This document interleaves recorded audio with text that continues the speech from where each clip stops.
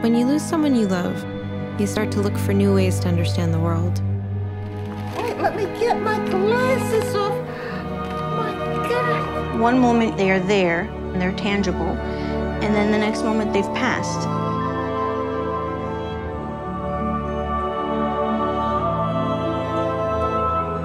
Where does your grandmother exist now that she's dead?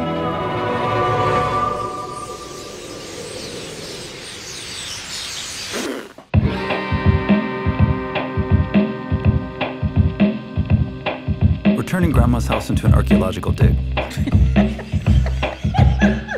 You know, when you're on an archaeological dig, you start to imagine how these people would have lived. That whiff of perfume, that splash of red lipstick on the collar. I can envision the dress alive.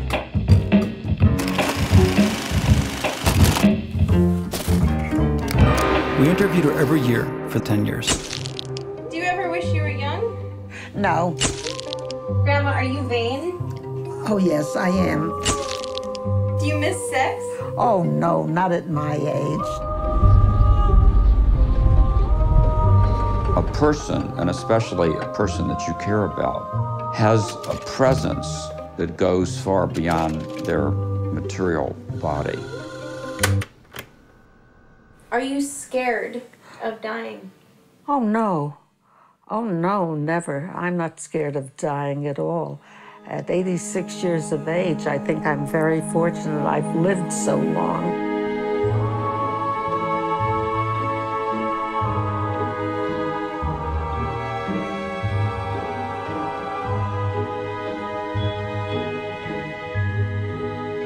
The years have gone by and it's taken its toll. Where does it put me? It puts me into this seat, but I'm alive.